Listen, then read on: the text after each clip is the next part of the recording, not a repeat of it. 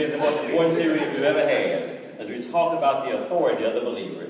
Here in 2019, I want to first of all begin by asking us, how many of us are determined to make 2019 the best year we've ever had? I mean, the best year we've ever had. So look what happened. I want to give you a scriptural reference to go along with that. If you just write that in your notes. 2 Corinthians chapter 2, verse 9.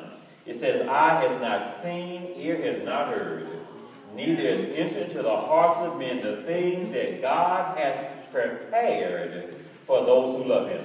I love this next translation right here. It says, what God has planned for people who love him, as believers, is more than eyes have seen or ears have heard. It has not even entered into our minds. What God is saying is that he has prepared something for us. Yes. So glorious, yes. So wonderful, so awesome. Yes. We can't even imagine all the things he has for us. Yes. You ought to just give God just one more hand clap and praise the Lord and have another thing well. So we have been talking continuously about a decree as something binding and something decided. So let's just make our declaration as we do right here. So let's read this together. I declare I am special and extraordinary. I am not average. I have been custom made. I am one of a kind. Of all the things God created, what he is most proud of is me. I am his masterpiece, his most prized possession. I will keep my head held high, knowing I am a child of the Most High God, made in his very image. This is my declaration. If you embrace that declaration right now, please give God one more hand clap of praise in Jesus' name. So 2019 being the best year we've ever had. Now let's be clear, that does not mean we won't have any challenges. That will not mean we won't have any trouble. Does not mean we won't have setbacks. But it says in the midst of the challenges, in the midst of the trouble, in the midst of the setbacks, we know we've already overcome in Jesus' name. So let's remind us about what 2019 means again. 20 means great expectancy or sufficiency. Then we've already talked about that 19 means the completion of a task that leads to a new beginning, like a graduation. You finish this and now go into another place. It also means the number of surrender. So we put that all together for 2019, being the best year we've ever had. It means that after we have been surrendering to God, and we have great expectancy to progress to a better and a higher level, then once we made this declaration, God, I'm surrendering every part of my life to you. We have expectancy. We're about to go to a different level. Is anybody about to go to a higher and a better and a deeper level in the Lord? So this whole year, really, from biblical numerology, is about us going to a higher level. The progression to the higher level, however, is based on our insurance of ensuring that we are now surrendering to God and that we are also ensuring that we have great expectancy as well. Here's what I want to offer. Too many of us are expecting too low. Yes. It's time for us to start expecting big and believing big and talking big and declaring big and praying big. Too many of us have been expecting. I know there have been troubles in the past, and we've allowed these past troubles to stand in the way of our present prosperity. It's about saying time, God, I thank you right now. He already said, he said, eye has not seen, ear has not heard, neither has entered to our hearts the things that God has already prepared for those of us who love him. It's time to, can't believe, I have any believers in here ready to start believing bigger right now. Anybody ready to start expecting bigger right now? Don't care what the past has been. We can start today expecting bigger, believing bigger, and expecting bigger. So it's also time to start finding joy in our journey. Yes. Everybody has a journey.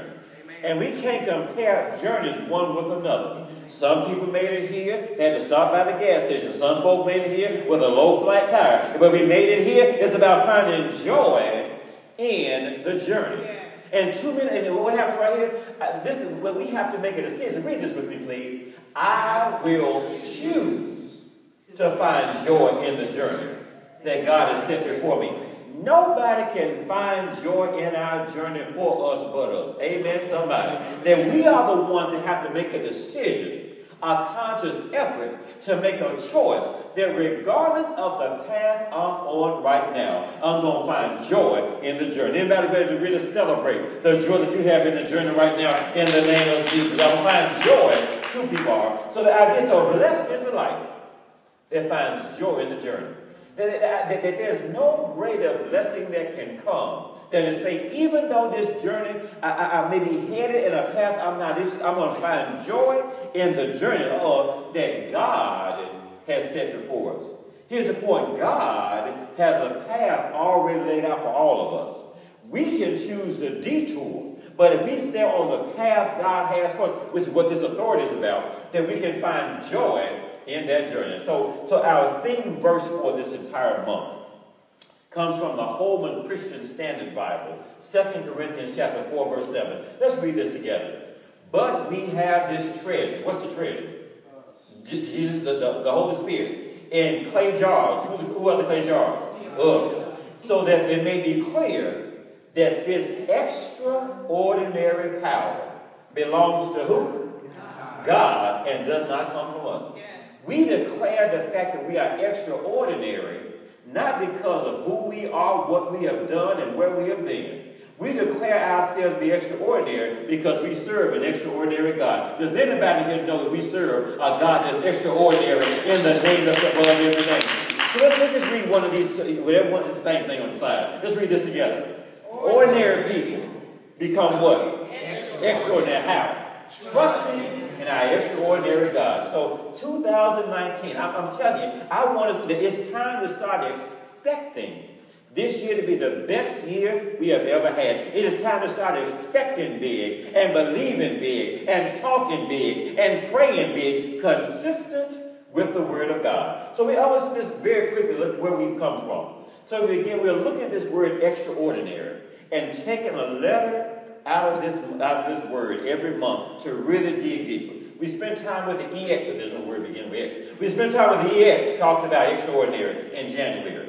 And when we were teaching from the subject there, from the theme, from ordinary to extraordinary. And we said we're going to decide once and for all to have an extraordinary life. Has anybody made that decision here today? Have you decided once and for all? Have you decided once and for all? Have you decided once and for all you're going to have an extraordinary? I'm telling you right now, our extraordinary life is available to us because we trust in an extraordinary God. So our theme, our confession for that month was, I operate in the spirit, let's read this together. I operate in the spirit of exceptional excellence. And for January we said, what? I have decided once and for all to have an extraordinary life. Then we went on and we talked about extraordinary being the life we were meant to live. We were not made to be average. God did not send his son Jesus to die on the cross and shed his precious blood for us to be average. I say he did not send his son to die on the cross for us to be average. That because we now trust in an extraordinary God, Jesus' blood was shed for us to live an extraordinary life. The life we were designed to live, we were meant to live, we were created to live in Jesus' name. So here's the point. We ought to recognize it ought to be ordinary to live an extraordinary life. We've been living like ordinary folk and having blips on the screen extraordinary every now and then. Now, every day ought to be, the norm should be extraordinary living. When we start going back and enjoying life and family, even the family you don't want to see is a family reunion, and start appreciating the little things in life. It's time to start enjoying life and celebrating life. It's time to start enjoying life and celebrating life. Too many believers are not enjoying life and celebrating life. Jesus said, I came and shed my blood so you could enjoy life and have it to the full and the overflow. Then we spent some, please read this together. I refuse to live an ordinary life when I serve an extraordinary God. So then we spent some time in February to take a look at this T. Being trouble-free. And I tell you, that was a shocker for some. So the idea was, so let's repeat what we said together. I have decided once and for all to be and live a life trouble-free. And what we talked about was we had this theme verse.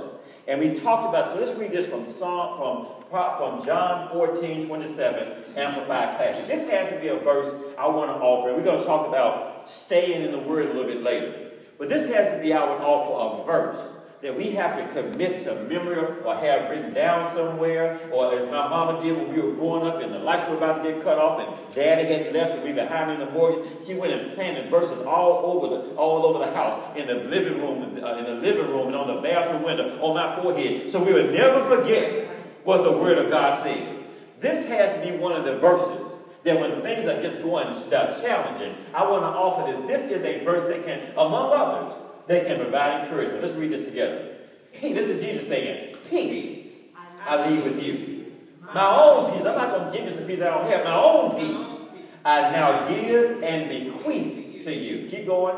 Not as the world gives, do I give to you.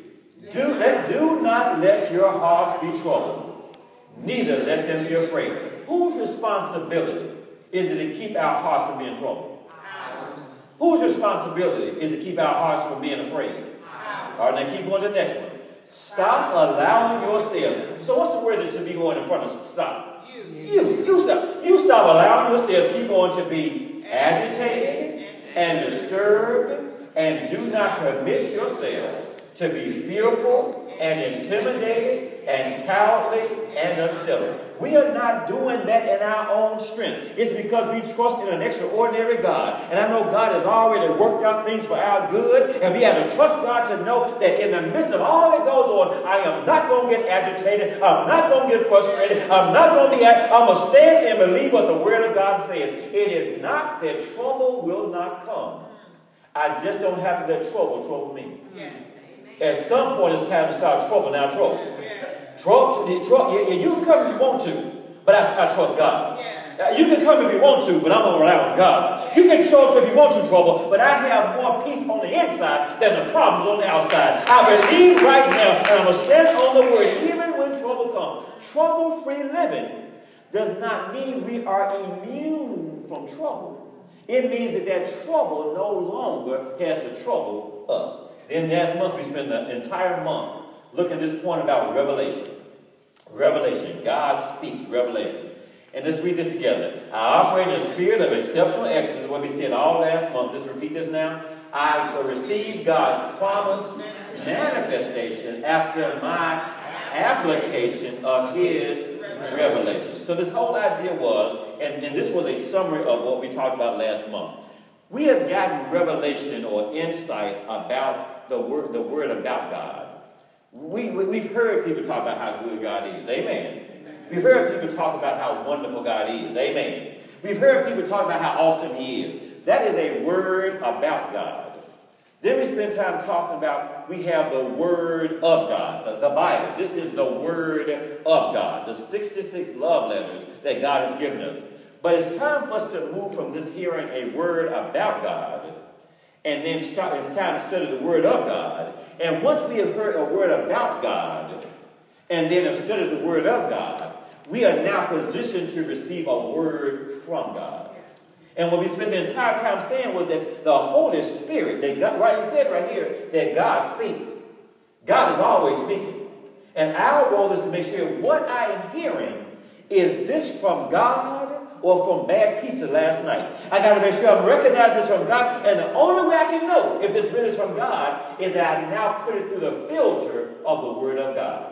If I hear something, sense something, believe something, have an impression in my spirit, if it is inconsistent with the Word of God, it is not a word from God. Yes. If it's inconsistent with the Word of God, it is not a word from God. So let's read this together. We can receive a word from God after we have spent time in the Word of God. And so these biblical safeguards, born again, we trust that God's Word is inerrant, and we demonstrate our love and respect by knowing His Word. So look what happens now. So we've already talked about, so our focus this month has already been on God, certainly. Then we talked about Revelation last month, and it's a logical flow to now start talking about authority. The authority that we have as a believer, authority. So read this with me. What is Revelation? Simply doing what? Claiming authority. What I want to offer, and we've been